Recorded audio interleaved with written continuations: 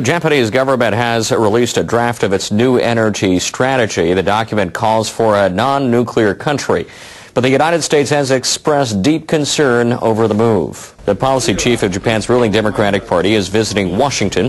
Seiji Maehara met U.S. Deputy Secretary of Energy Daniel Poneman to brief him on the draft.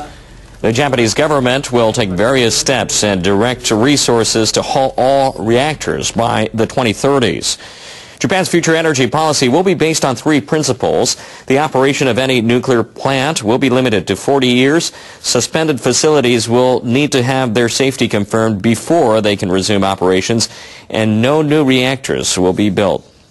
But the policy insists that nuclear reactors should be used as a transitional measure. Maehara and Poneman urged Japan to minimize the negative impact of the policy on fossil fuel prices. Poneman reportedly said Japan should try to reduce its stocks of plutonium from spent nuclear fuel. Maehara said Poneman also told him the U.S. will support Japan's efforts to diversify its energy sources. NHK World's Tomoko Kamata is here to give us more insight on this story. Tomoko, tell us what this new nuclear commission will do. Yeah, let me give you 3 points. First, members will make emergency plans for utilities in the event of a severe nuclear accident. And second, they will also be in charge of drawing up new nuclear safety measures for local municipalities. Third, the Commission will be tasked with deciding on restarting reactors in Japan. You know, right now, 50 of 52 units are offline. Japanese leaders say their decision to separate the Commission from the Industry Ministry, which was promoting nuclear power, will make this watchdog more independent than the body it's replacing, the Nuclear and Industrial Safety Agency. The government originally planned to set up this new commission as early as April this year. It's now September. What's the reason for the delay? Well, one of the reasons was discussion over the selection of the committee members. Prime Minister Noda's plan to appoint the chairperson and the other 4 positions has been prolonged because of resistance not only by the opposition but also by members of his ruling Democratic Party. They said the experts in the list included people with strong connections with nuclear-related businesses. Noda gave up passing the personnel bill during the last session of the Diet and decided to appoint the members by himself, according to law. And we won't find out until next week who will fill those positions. This delay in starting up the commissions has set the Japanese government back by 5 months, and it is still waiting to establish new nuclear safety guidelines a year and a half after the accident at Fukushima Daiichi. Experts from outside will be looking inside Tokyo Electric Power Company. They'll reevaluate the company, including its approach to management and safety. A former chairman of the U.S. Nuclear Regulatory Commission will take part. So will a member of the Diet panel investigating the accident. For more on this story, we're joined by NHK World's Kaho Izumitani. So, Kaho, tell us, what will these experts be doing? Well, any executive or manager will tell you how difficult it is to change a corporate culture, but that's exactly what these people are taking on. They'll focus on the management's overconfidence in preventing nuclear accidents and their unwillingness to accept criticism. The experts were chosen because they were not seen as influenced by Japanese nuclear industry. So executives at TEPCO hope to project transparency by getting them on board. What more can you tell us about the former chairman of the U.S. Regulatory Commission? What does he bring to the table? Well, his name is Dale Klein. He has a track record in promoting nuclear safety. He took over the NRC 2 months after 9/11. Now, this was when many worried that terrorists could target reactors, which means it could lead to a station blackout and ultimately a meltdown. Klein led a project to upgrade safety measures, and people listened to him. Now, few people had considered this scenario in Japan. So Klein is in a position to help TEPCO take nuclear safety to the next level. TEPCO managers took all of the reactors offline after the accident, but they're planning to restart a plant on the sea of Japan coast, rather, possibly even next year. Will it happen, do you think? Well, people at TEPCO realize the need to do a better job in convincing the residents about the role of nuclear power. The company's image, as you know, has been tarnished for the past 18 months, and many attempts to improve that image have backfired. We understand we have no right to restart nuclear power plants without appropriate safety measures in place. I spoke with one nuclear expert.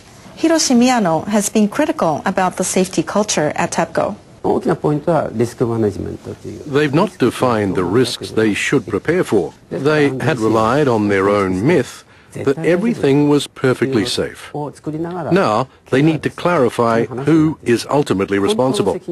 Without that, there's no way to restart nuclear plants. The most important thing is to change their corporate management culture. It's fair to say TEPCO leaders want to use this panel to regain the public's trust. But the ultimate question, I think, is whether there's a will to change the corporate culture, or if this is more of a strategy to ease the process of restarting nuclear plants.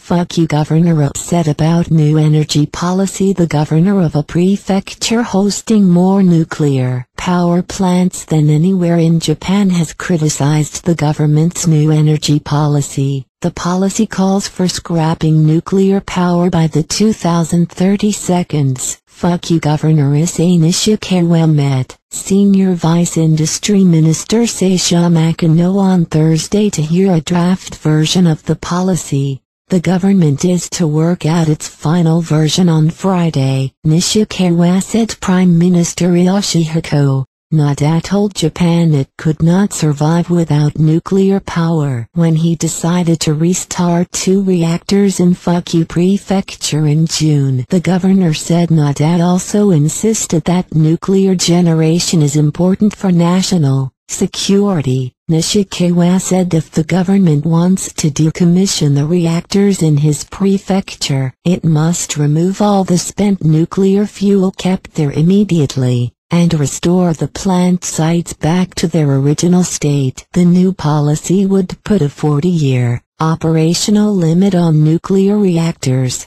and pledge no new reactors. Aomori calls for more nuclear recycling. An official from a northern Japanese prefecture hosting spent nuclear fuel reprocessing plants has asked the government to continue nuclear fuel recycling, calling it essential for the country's new energy strategy. Aomori Assembly member Kazuhiko Matsuo met 2 cabinet ministers on Thursday in Tokyo. The government is to work out the new policy on Friday. Matsuo asked Economy and Industry Minister Yukio Edano to ensure that the policy clearly states Japan's need to continue nuclear recycling. Edano said the government must keep its promise to Aomori that it will not be a final storage site for spent nuclear fuel. In another meeting, Nuclear Power Policy Minister Goshi Hasano said the government wants to consult Aomori about nuclear recycling. Matsuo told reporters that he's glad the ministers said they want to ensure that the government will not betray the prefecture's trust. The China Syndrome. It's about people. People who lie. And people faced with the agony of telling the truth. Right. People like Kimberly Wells, a television reporter paid to smile, not to think. A few words about a veterinarian who makes house calls on sick fish. Or is it aquarium calls? Richard Adams, a cameraman who never learned how to play by the rules. Wait till you get in that other room, get that radiation all over that cute little body. Jack Goodell, an engineer who knows too much to tell the truth. In anything that man ever does, there's some element of risk, right? Well, that's why we have what we call defense in depth. And cares too much to lie. No accident. It will start with a tremor in a nuclear power plant. Where it will end will depend on 3 people. I would say you're probably lucky to be alive. Same for the rest of Southern California. Jane Fonda. Let's face it, you didn't get this job because of your investigative abilities. Kimberly, don't fight it. Jack Lemmon. There was a vibration. Michael Douglas. I don't know that accident is the right word. Accident is the right word. The China Syndrome. The harder they try, the more resistance they meet. They've got their own security men. Do you hear what I'm saying? Do you want me to make it any clearer? The closer they get, the more threatening it becomes. The China Syndrome. Today, only a handful of people know what it really means. And they're scared. Everybody keep your straight! Everybody keep your straight! Soon, you will know. The China Syndrome.